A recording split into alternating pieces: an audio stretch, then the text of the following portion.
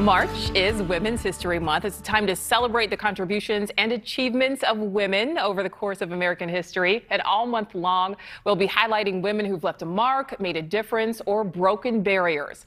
And today, we start with Woodward and Toni Morrison.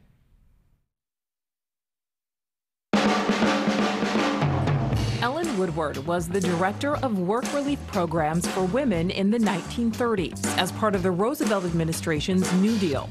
Woodward worked to open public works jobs to women, like in nursery schools, libraries, and social services. She also defended Southern black women from complaints they were making too much money in those industries. Woodward also helped bring literacy to Southern families with the Mississippi Literacy Project. Woodward died in 1971 at the age of 84. Toni Morrison was an author, essayist, and college professor who never shied away from addressing the consequences of race and racism in America. She became the first black woman editor at Random House Publishing in New York City. Her novel, Beloved, was made into a film in 1998.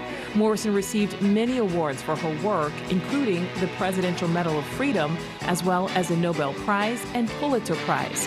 Morrison died in 2019 at the age of 88. And we will continue to highlight history-making women all month long during NewsNation Early Edition. You can read all about them and watch our past stories at newsnationnow.com/women.